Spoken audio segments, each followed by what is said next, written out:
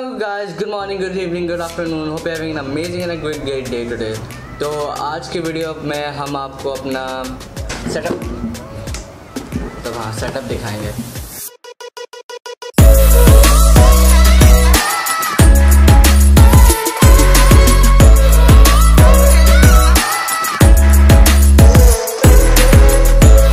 तो let's start.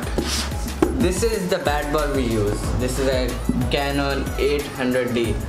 Now this is the 18-55 STM kit. बहुत अच्छा कैमरा है और ये camera with the Yongnuo 50mm हमें मिला था तकरीबन 64 GB के कार्ड्स भी थे, तो it costed around us 85,000 rupees Pakistani. ये हमारा EOS 800D है जो हम लोग हर वीडियो के लिए यूज़ करते हैं। वैसे Nikon D3100 यूज़ कर रहे थे, मगर we need to upgrade. Then second on we have the अबे यार ये देना था, खैर हो गई। अच्छा, ये बेसिकली हमारा पुराना Canon का कैमकॉर्डर है, इधर ही पड़ा हुआ ये रहा, ये वाला। ये कैनन का हमारा पुराना कैमकॉर्डर। इस पर हमने काफ़ी व्लॉग्स किए हैं, पर हमें उस वक्त हमारे पास नाइकॉन भी था, तो वी स्विच टू नाइकॉन और उस पर हमने व्लॉगिंग स्टार्ट कर दी थी। इसको भी हम रखते हैं साइड पे। और this is one of my favourite budget lenses. It is a Yongnuo digital 50mm f1.8 और यही लेंस और किट लेंस और बॉडी के साथ वी गॉट इट फॉर। ये लेंस हमें पड़ा था तकरीबन आई थिंक 6,000 रुपीज़ का। ये लेंस, ये कैनन का लेंस है स्पेशली। और हमने सेम टू सेम नाइकॉन का लेंस भी लिया था, सेम नाइकॉन का लेंस। इसको मैं साइड पर रखता हूँ।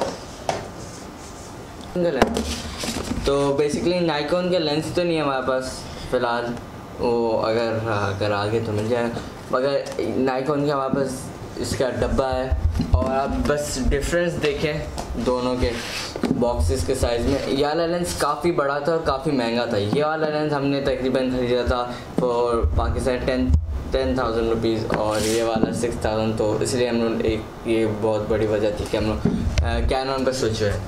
उसके बाद फिर हमारे पास हम लोग जो माइक्रोफोन यूज़ करते हैं, हम लोग बोया BY-MM1 यूज़ करते हैं short. This is the condenser shotgun microphone, mini shotgun. ये रोड वीडियो माइक्रो की तरह सेम टू सेम वैसे उसकी तरह, जो फ़िलहाल अभी कैमरे के ऊपर लगा हुआ है। और फिर बस इसकी ये चीज़ें। फिर हम लोग एक और बोया यूज़ करते हैं, वो हमारे बैग में पड़ा हुआ ये वाला बोया लेवलियर माइक्रोफोन है। ये हम लोग ये वाला यूज़ करते हैं जब हम लोग कुछ जैसे इंटरव्यूज़ लेने होते हैं किसी के, तो ये बोया BY-MM1 का वो है केस, और ये मेरे लेवलियर का है। और फिर हम लोग स्टेबल, ये आप तो लाइटिंग सेटअप, ये बैकग्राउंड देख रहे होंगे, ये हमारे लाइट स्टैंड्स हैं दो, जो क्रॉस बार जिसके ऊपर ग्रीन स्क्रीन लगती है। पर फिलहाल हमने 5-in-1 रिफ्लेक्टर लगाया ये बैकग्राउंड के लिए। हमारा स्टेबलाइज़र जो हम लोग यूज़ करते हैं, हमारा स्टेबलाइज़र है इट्स S60 स्टडी कैम है। ये basically a manual, this is not a motorised gimbal और anything, this is just a manual study cam. We get all the smooth shots using this.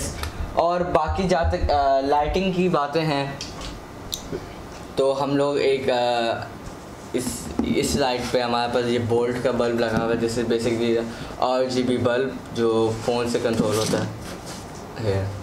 This is the RGB bulb. तो ये भी हमने काफ़ी महंगा लिया था। मेरा आधा स्टूडियो अमेज़ॉन का है, तो काफ़ी चीज़ें मैंने अमेज़ॉन से मंगवाई हुई हैं। फिर मेरा favourite piece of equipment in all of these, it is my anti filters. Yes, this is a 58mm anti filter. ये पीटर भाई का है, नहीं पीटर भाई का नहीं, पीटर भाई कह रहे हैं कि एंटी फिल्टर नहीं है। तो ये एंटी फिल्टर यूज़ करते हैं।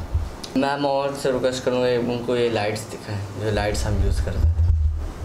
ये एक सॉफ्ट बॉक्स है this is the another soft box. Basically इसमें वार्म वाइट लाइट होती है, इसमें हमारी डे लाइट सनलाइट वाली लाइट होती है ये वाली पे, और ये हमारा 5 वाट रिफ्लेक्टर है। बेसिकली कभी जो इसका डिफ्यूज़र होता है वो तो इधर होता है, पर आज उसकी ज़रूरत नहीं पड़ी तो वो नहीं है। बाकी हमारा पीछे हमारा एडिटिंग सेटअप है। इधर सेटअप सिंपल है, कोर i7 का PC है with 12 GB RAM, no graphic cards installed. फिर आई हैव दिस 2 मॉनिटर्स। मगर हम लोग कभी कभार ज़्यादातर जब मैं वीडियोज़ एडिट कर रहा होता तो दोनों एक साथ चल रहे होते प्रीमियम प्रो पे। तो बेसिकली इट्स लाइक के इधर मेरे टाइमलाइन होती है और इधर मेरी वो प्लेबैक होता है। आप लोग को आधे लोगों को पता भी नहीं होगा ये क्या होता है। खैर, फिर इधर मेरा ये नया ट्राइपॉड है, क्योंकि बहरिया टाउन वालों की सिक्योरिटी ने मेरा वो ट्राइपॉड भी तोड़ दिया था। तो this is my tourism tripod, जिसके ऊपर मेरा फ्लूइड हेड है जो मैंने अमेज़ोन से मंगवाया था, वीडियो हेड है। तो जब मैं बेसिकली ट्यूटोरियल्स बना रहा होता तो ये इधर आ जाता है। और फिर मेरा स्टूडियो प्रो कंडेंसर माइक्रोफोन है जो मैं अपने वॉइस ओवर्स के लिए यूज़ करता हूँ। वो माइक्रोफोन मैं आपको खुद दिखाता हूँ। तो ये है मेरा studio professional studio microphone, condenser microphone है। तो बेसिकली ये कैमरे से प्लग इन नहीं हो सकता क्योंकि ये प्रॉपर स्टूडियो वाला माइक्रोफोन है, इस पर गाने रिकॉर्ड होता है। तो ये वाला काफ़ी महंगा है, मतलब तो इस स्टूडियो माइक्रोफोन। और लास्ट बट नॉट लीस्ट, अगर आप ब्लॉगर नहीं भी है ना तो आपको इस चीज़ का ज़रूर पता होगा। एक ब्लॉगर का बेस्ट फ्रेंड जो भी गोरिल्ला पॉड। अबे अच्छा, अब इसकी बात ये है कि ये तो SLR जूम वाला है, तो जो भी गोरिल्ला पॉड जो है it can turn into anything, it can stick up to anything. मैं शुरू में अपना जो भी गोरिल्ला पॉड इधर क्रॉस बार्स पे लगाता था और फिर उस पर मैंने माइक्रोफोन भी लगा के काफ़ी टेस्ट की, तो वो एक अच्छा सेटअप था थिंग्स। और बाकी ये अपने पैसों का है सब। और मैं बस इतना बोलना चाहूँगा कि अगर आपने अभी तक नहीं ख़रीदा है तो जस्ट DM मी, इंस्टाग्राम हमारे नीचे, if you want the story ख़त्म मर्च, जस्ट DM अस कि मोहम्मद के अकाउंट पे कर दें, मुझे कर दें, या हमारे प्रोडक्शन हाउस के अकाउंट पे कर दें। तो आज की वीडियो के लिए इतना ही। और हाँ, हम शो ऑफ कर रहे हैं अपना स्टूडियो दिखा के, क्योंकि we have worked day and night for these things। तो हमारा शो ऑफ बनता भी तुम लोग की तरह नहीं, पापों के पैसों पे जीतो। चलो एनीवेज, गेट योर मर्च, स्टोरी खत्म मर्च नाउ। और आज की स्टोरी